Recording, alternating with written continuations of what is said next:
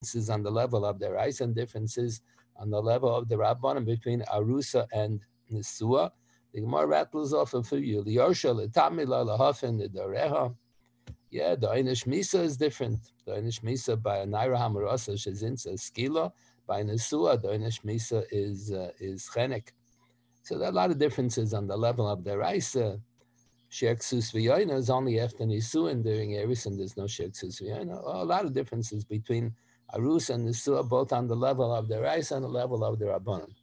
The Bichas Nisuin, Alpi Pashtus, is for sure not a Bichas HaMitzvah. You don't even say Asher Krishana b'mitzvah Yisavah. We say 6 brachas in addition to the Bar Piagofen. So that's why it's called Sheva brachas. We say Bar Piagofen with another 6 brachas, and they're all Bichas Shevach V'Haidah. That's in connection with the Nisuin. What exactly constitutes the Nisuin? The 3 ways to make Erisin, either Kesef or Shtar or Bia. The Chachamim prohibited Kiddush Bia. The Gemara says in Yavamas, the Gemara considers it a chutzpah. If a man is mekadosh b'bia, we don't fully understand why it was mutar b'natorah, but the Chachamim prohibited it. And even though we're left with kesef or shtar, the Rambam writes, and kesef is only Torah Shabbal Peh, and shtar is Torah Shabbat. The Rambam writes, Kvanog kol Yisrael mekadosh b'kesef. The meaning by the Orthodox Jews is to be mekadosh b'kesef. What does it mean, Kvanog kol Yisrael? The Rambam's sefer of Mishnah Torah is written for the Jewish people. What do you mean? Means the Orthodox Jews are Mekadosh B'Kesef as opposed to the Karaites.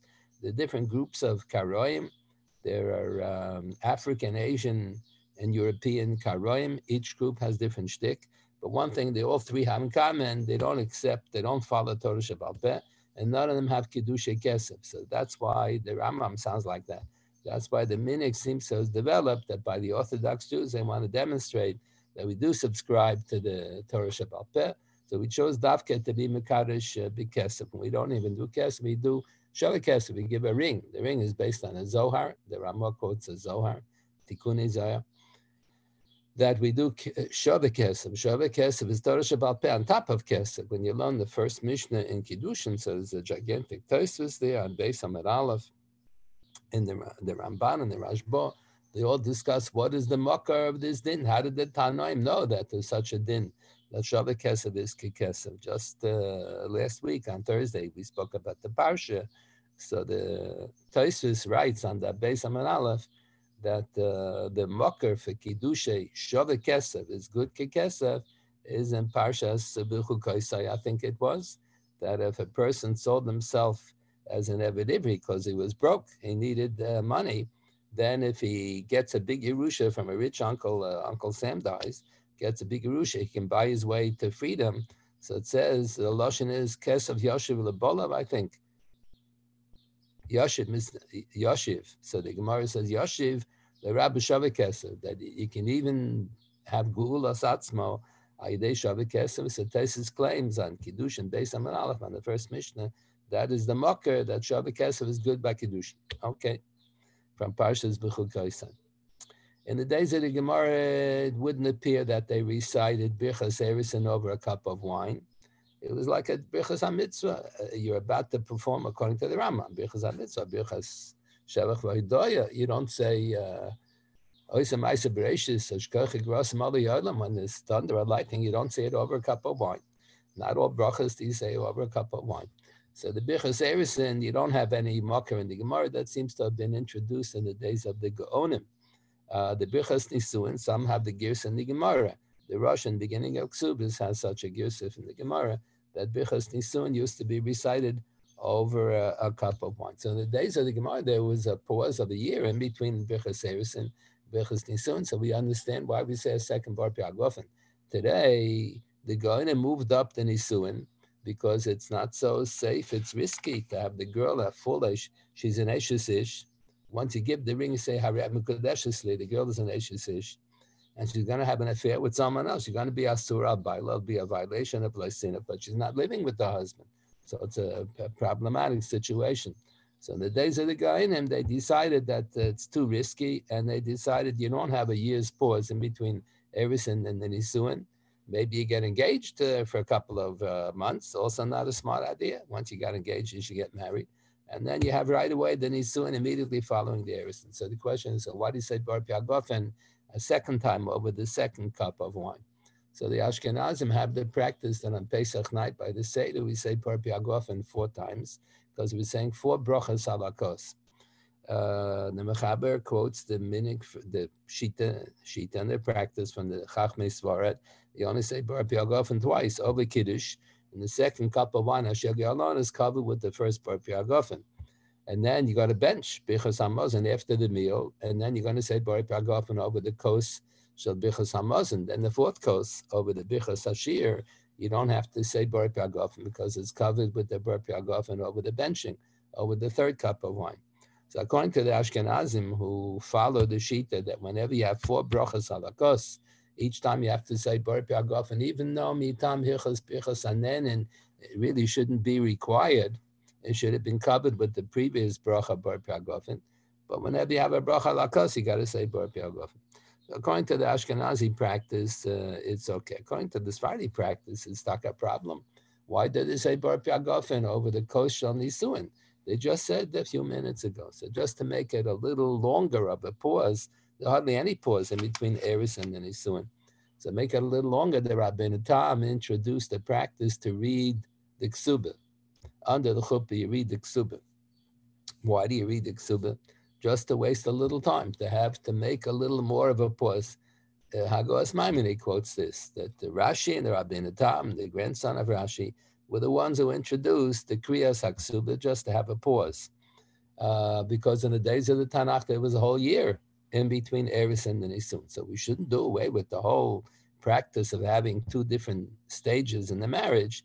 So we introduced that. No, the reading of the Ksuba, or let's say if the rabbi plans to give a sermon under the chuppah, the best time to give the sermon is right after the Kriyas HaKsuba, because the whole purpose of the Kriyas HaKsuba is to have a hafsakah, to have a pause.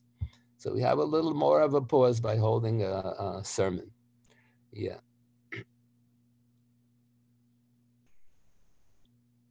The Gemara in Kiddushin learns that from a pasuk that that if a man is Mekadosh and Isha and you don't have 2 Eidim watching at the time it's Mekadosh, so the Kiddushin is not Chal.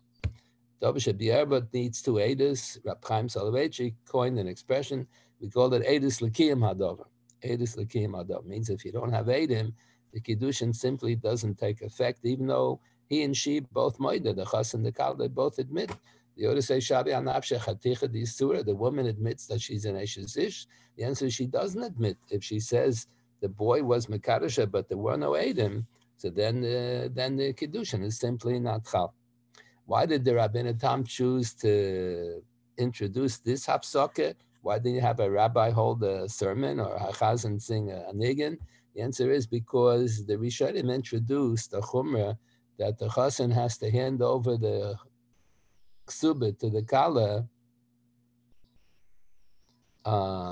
before the chuppah.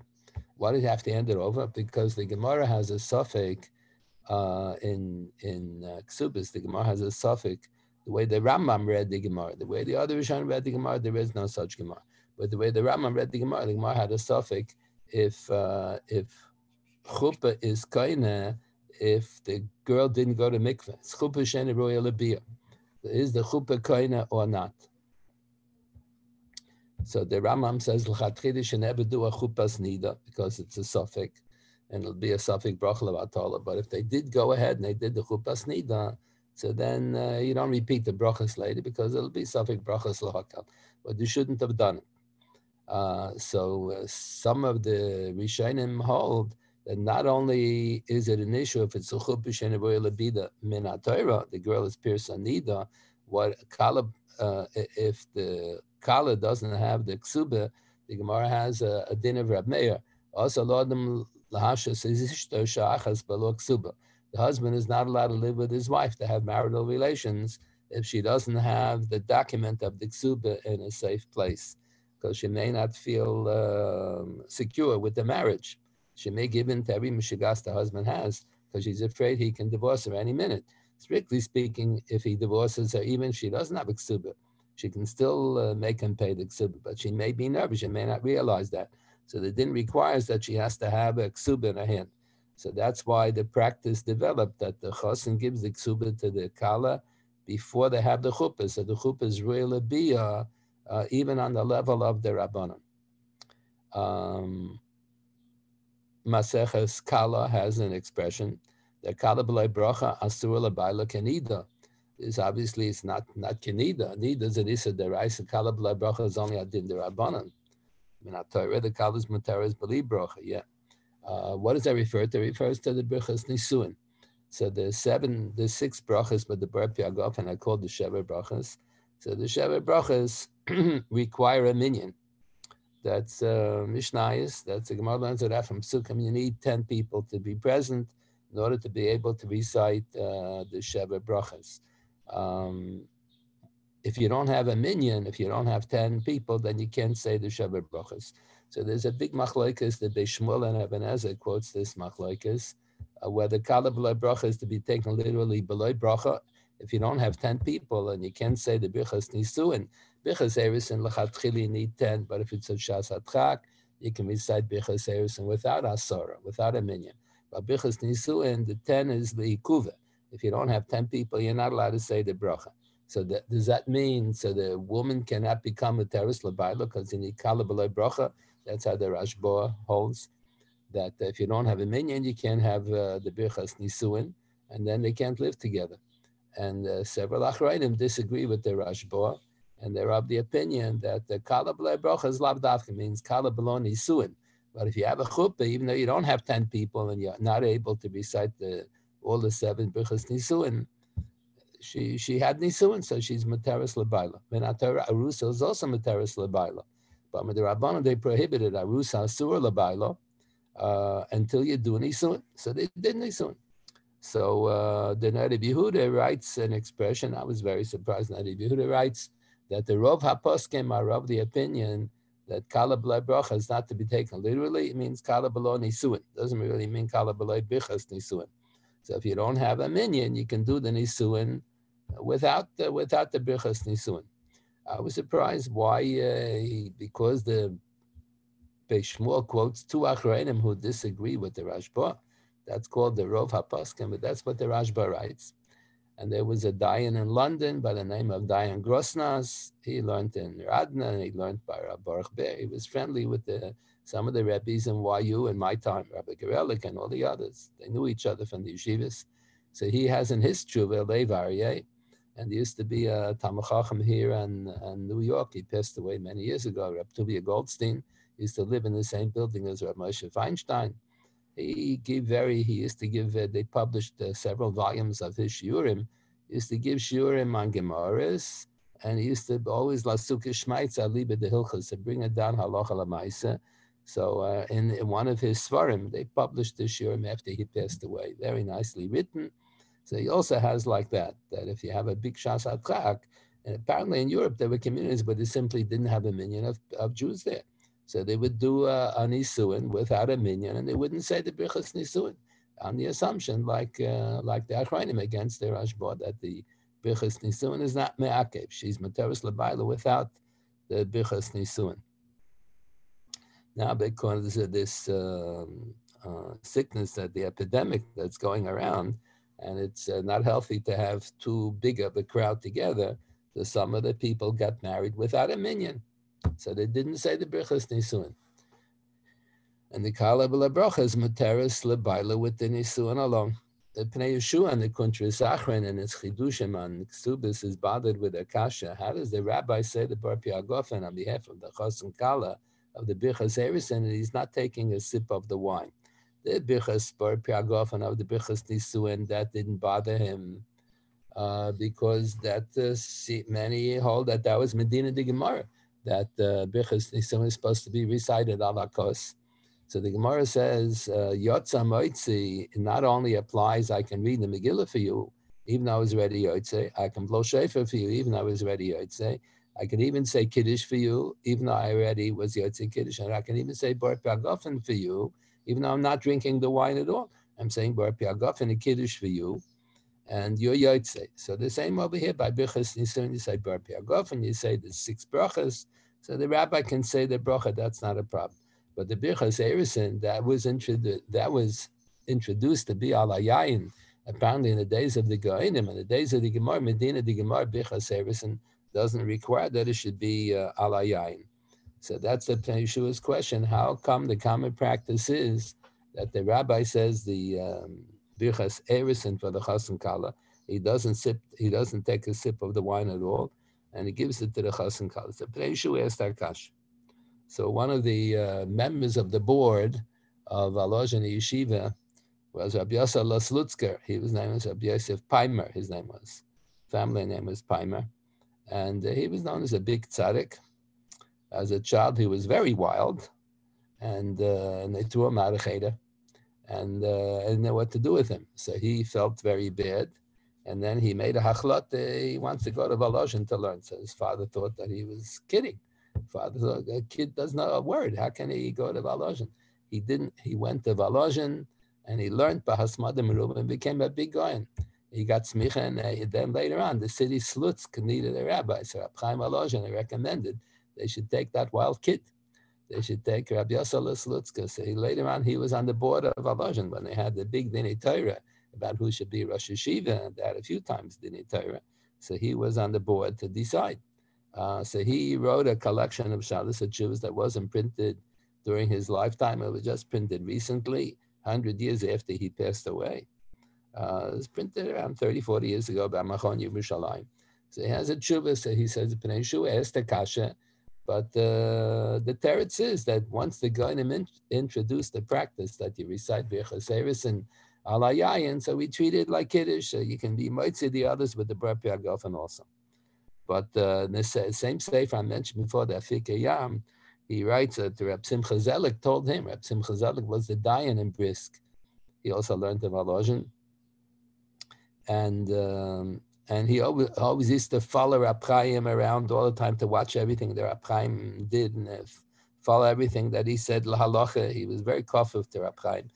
Rab Simcha Zelig said he never noticed this on his own, but Rab Chaim once mentioned it to him, that when he would be Mesadik Kiddushin, he would say the Bar Pagofen over the Birchas Erison, he would always see to it that he should spill over a little bit of wine from the cup, should drip on his fingers. And then later on, he would lick the wine off of his finger in an inconspicuous fashion. Rab Chaim did this. That's why Rab Simcha Zog never noticed it. He didn't want to violate the minig. The minig was that the rabbi in Mesadik Kiddushin does not take a sip of the wine. Rab Chaim didn't want to demonstrate that all the Rabbanim are doing wrong. But it was choshish for the Pnei Yeshua's kasha. So his practice would be that he should take a sip of the wine in a very inconspicuous fashion. Yes, some of the brachas that we recite under the chuppah do not begin with Baruch Atah Hashem, and so on. So that we assume that's a bracha smucha l'chavatas. Tzvi Pesach Frank has a tshuva where he discusses the taina that some rabbanim said if the second bracha doesn't begin with Baruch Atah Hashem because it's smucha l'chavatas, so maybe it has to be recited by the same person. Years ago, you would pick one rabbi, and the one rabbi would say all the brachas. They wouldn't divide up all the brachas. This is a recent thing. I still remember when they had one rabbi said all the brachas when I was younger. One rabbi, you would pick the Mesadik Kiddushin.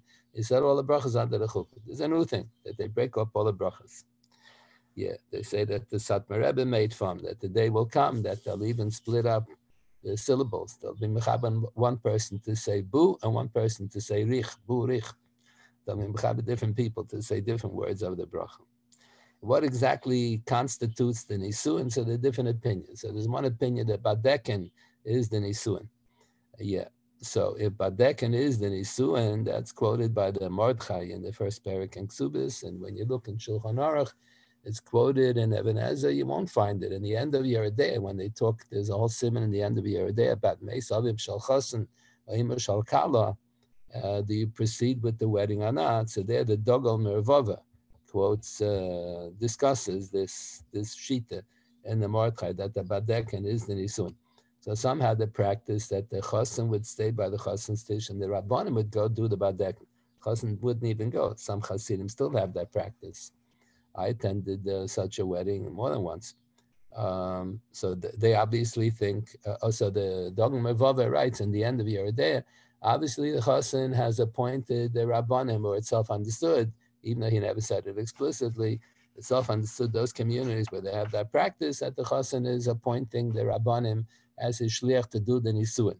Rabbi Soloveitchik didn't like that because the Pashtas, they have a whole Dvar Torah that you cannot appoint the shliach to do Nisuin. You can make a shliach for Erison, but not for Nisuin.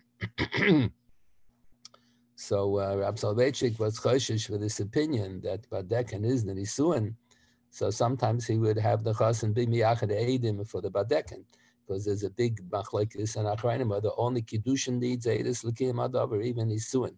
So we're machmer to have eidi yichud because we're choshish for the Rambam's opinion that yichud is the Nisuin. So you want to have eidim for the Nisuin.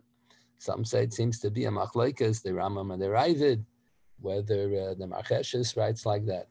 Marcheshes was a dayan in Vilna. He was older than Rab Chaim Oizer and he outlived Rab Chaim Oizer. So in his sefer, he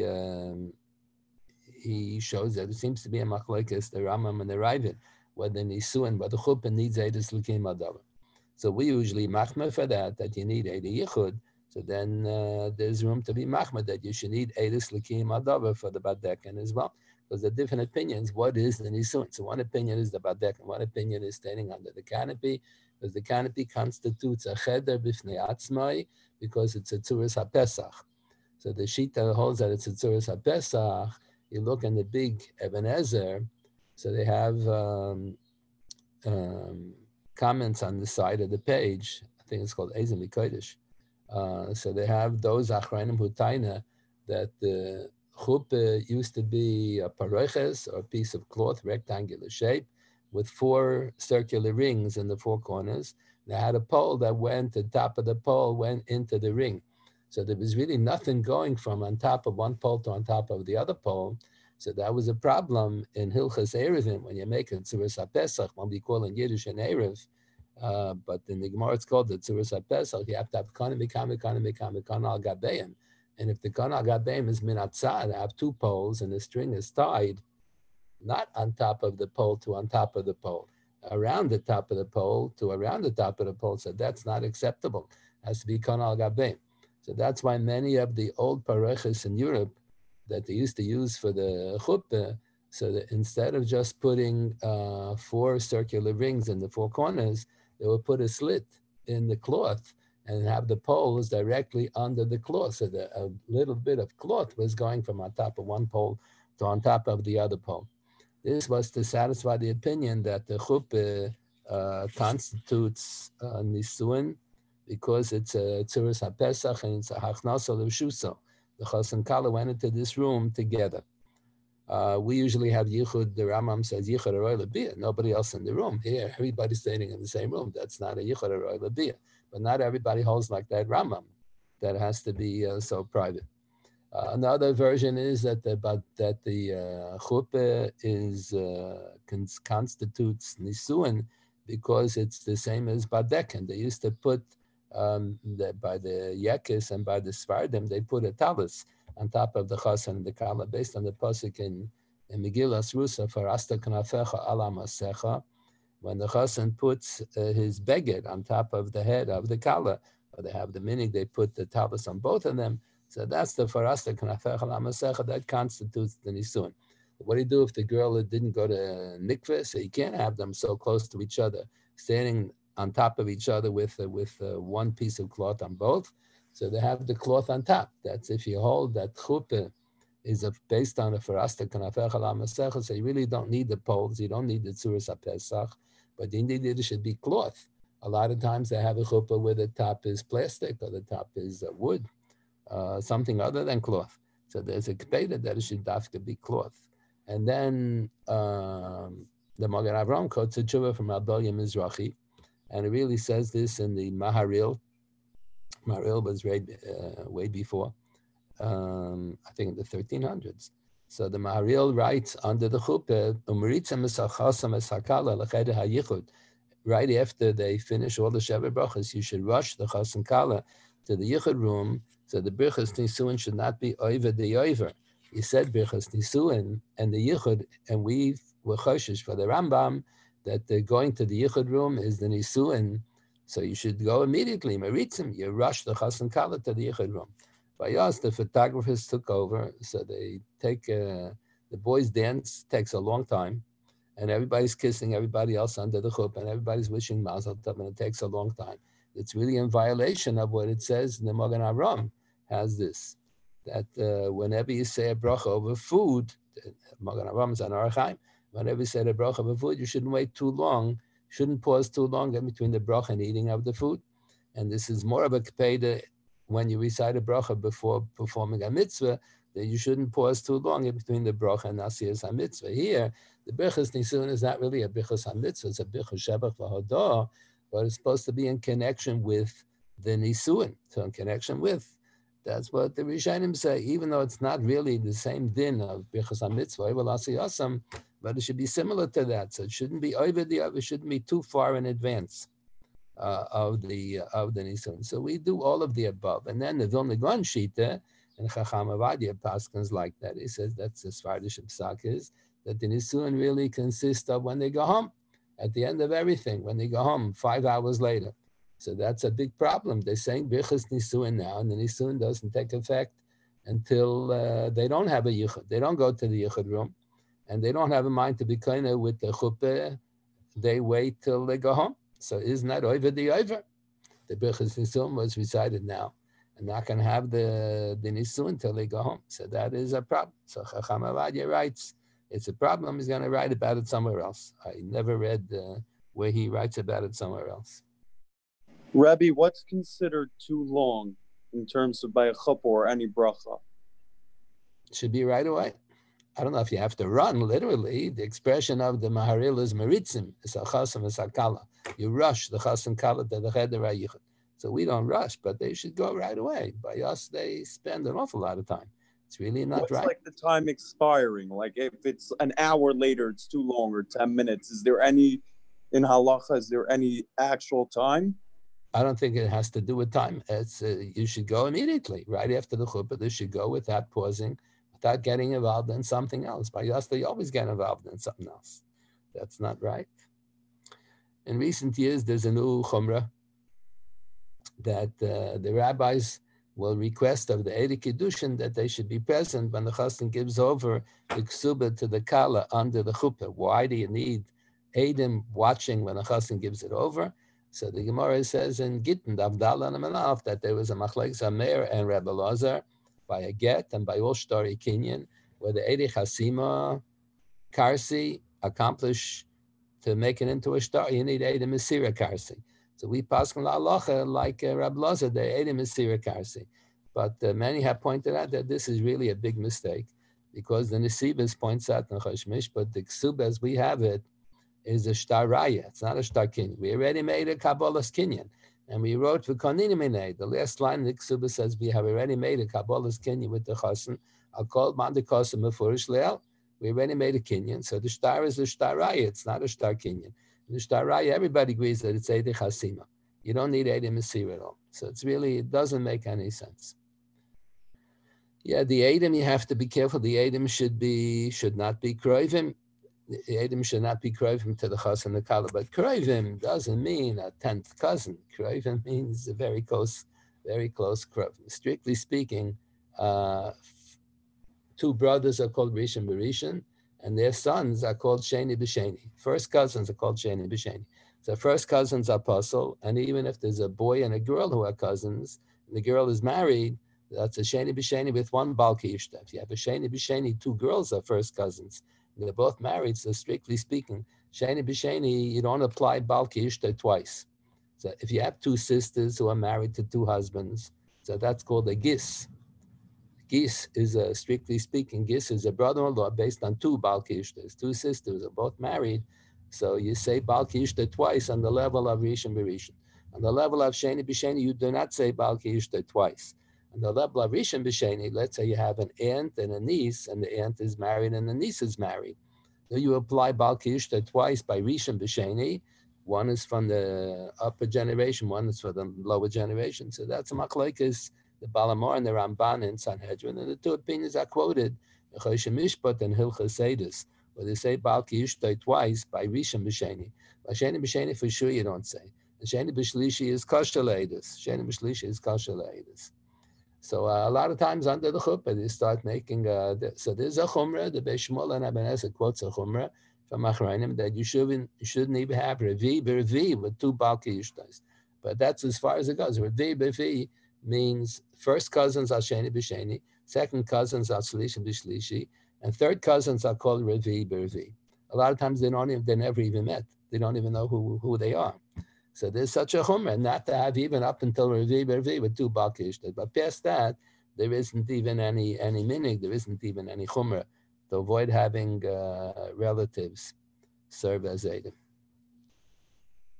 Rebbe, with yes. what's going on now and you have limited people, is there room to be mekel? Yeah, sure. If you have no choice, so you have just basically, or a lot of times you have shanim kitikunim, you have hundreds of people attending a wedding. But the alternative is if you're not going to have, let's say, these people who are slightly related, but they're not really puzzled, strictly speaking, the alternative is to get people who are not observant, to get people who are not honest in business. Aganif is pasalaitis, and Russia doesn't keep mitzvahs as pasalaitis. That's a real din. So if the alternative is to have others who are questionable whether they're kosher ladies or not, so it's better to have those who are related, but they're distantly related. Yeah, so strictly speaking, Sheni b'Sheni is as far as it goes. Sheni b'Shlishi is already kosher ladies.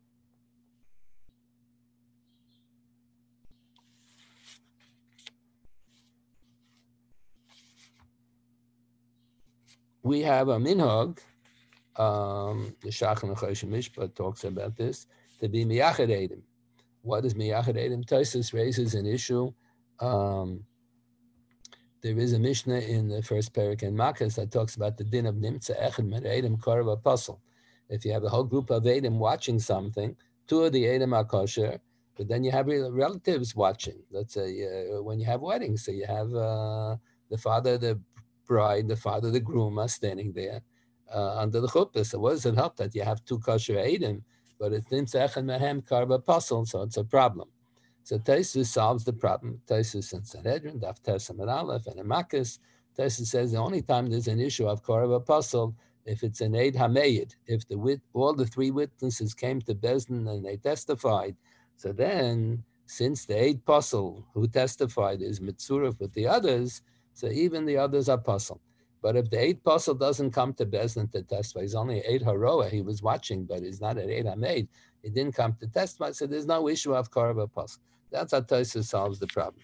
The Ritva thinks that you still have a problem. He thinks that usually Tosfos is right, that Be'ed Haraya, he's not Mekai Medaba Kasam Medaba, but if it's Git Mikidushin, by watching, this causes the Kiddushin to take effect and the Nisuin to take effect.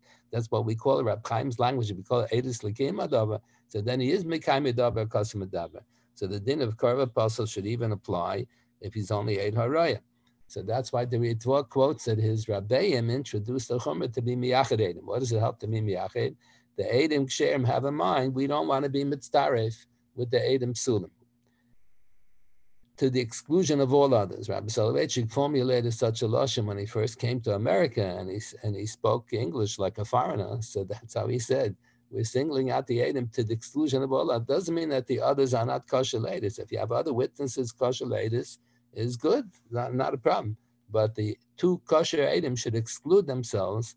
They should have in mind they don't want to be mitzdaref with the pasal Eidim. So that's the common practice. We call up two Eidim under the chuppah, and it's self-understood that or you announce like that, or it's self-understood that they have in mind not to be mitzdaref with the other witnesses. I remember at my wedding, Moshe Feinstein by the Chassan stitch, Moshe was there. So Moshe told me I should be careful to drink a malor lugma of the koshel nisuin. So the kosher is only a minhag agoinim, so you just take a sip. Shouldn't be a bracha levatala. But the koshel nisuin, that according to some girses, that's Medina de Gemara. So hamavarach tzorch sheyitam, you only yotze the bracha ala kos if you drink a malor lugma. A malor lugma is a roi revis by Yonam Beinani. Then if you drink a malay lugmav, then it's a safek bracha achrayna. Tosfos is not sure how much wine do you have to drink in order to say a bracha achrayna. Is it Malay Lugmov? That's the Shia drinking for Yom Kippur. Or is it Kezias? Or is it Revius? The Rambam says that it's Revius. So Taisa says you should never drink that amount of wine. You should either drink less than a Kezias or drink more than a Revius. Don't drink in between. But that's what we do under the chuppah. So the chassan should have in mind that when he goes to the yichud room, he's going to have cookies there. He's going to kiss the kala also in the yichud room. But when he's going to have the cookie, he's going to say ala michya. So he'll say ala michya and he'll say ala gefen. To say ala gefen by just having a malod lugmav is safik bracha levator. Maybe only say a bracha achrayna if you drank a revis. But if you're going to say a bracha achrayna anyway, because you're going to have a kazayis of cookies, especially if the chasam is fasting a whole day.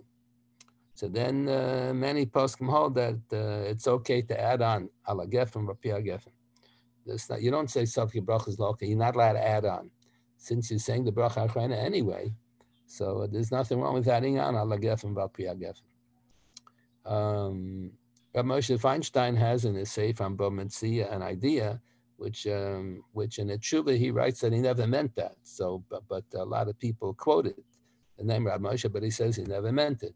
When they said Shlomo Zalman wrote like this, let's say they made the Kabbalah's Kinyan with the Chassan by Yom, but he's not going to give the Ksuba to the Kala until nighttime. The Chuppah is going to take place. The Kabbalah's Kinyan is before the Shkia, and the Chuppah is going to take place after the Shkia. So what date do you write on the Ksuba? So strictly speaking, we really paskin, you write the date when they made the Kabbalah's Kinyan, because it was already Nischayev, he was already Nischayev, and Nishtab the Hanachasim to pay for the Ksub in case he divorces his wife. But others are of the opinion, Reb Shlomo Zalman is of the opinion that the Ksub is not only a star on the Chiyuvei Mammon, it's a star on the fact that it's a starai on the fact that they're married. So you shouldn't have the wrong date. You should write the date, the later date, from when the chuppah is going to take place. The common practice is not so. The common practice is you write the date when you did the Kabbalah's Kinyan, even though you know in advance that the chuppah is going to take place by Laila. Okay, the only thing I didn't discuss is how do you pick who the kala should be. Okay, that is another discussion. Very good. Everyone should have a successful day. We'll get together tomorrow. What are we talking about tomorrow? I forgot already. 12 o'clock. We'll give a share tomorrow. Good. Okay. Thank you, everybody. Very good.